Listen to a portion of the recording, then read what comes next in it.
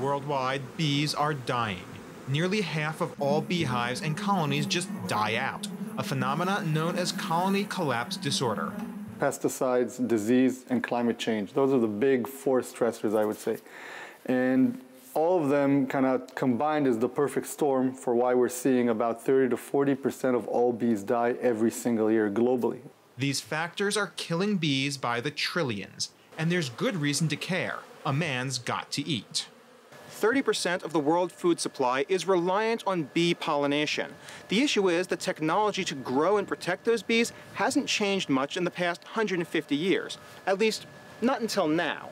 There's one Israeli company with a new solution.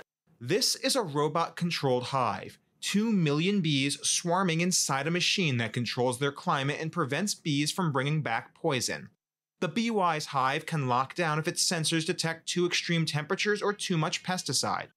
And it's constantly scanning for signs of parasites or disease. If it finds any, it can call for immediate intervention. A queen bee can lay 2,000 eggs a day. So if 2,000 bees are gone in the field, in a couple of weeks you can kind of replace them with new population. The important thing is to make sure that the queen is safe and the colony is safe. But a robot hive isn't just about protecting the environment. It's about tackling one of the biggest challenges to the agricultural economy. Beekeeping is very labor intensive, and this is exactly the pain point we're trying to address.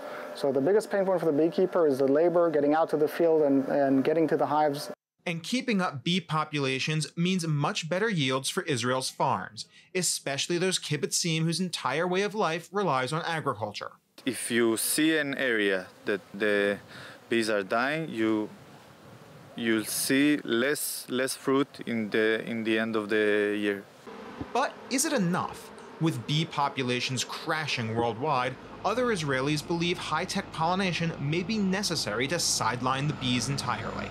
As the bee population is declining, global agriculture needs a solution which doesn't rely on bees anymore, but which will either supplement or eventually replace the bees.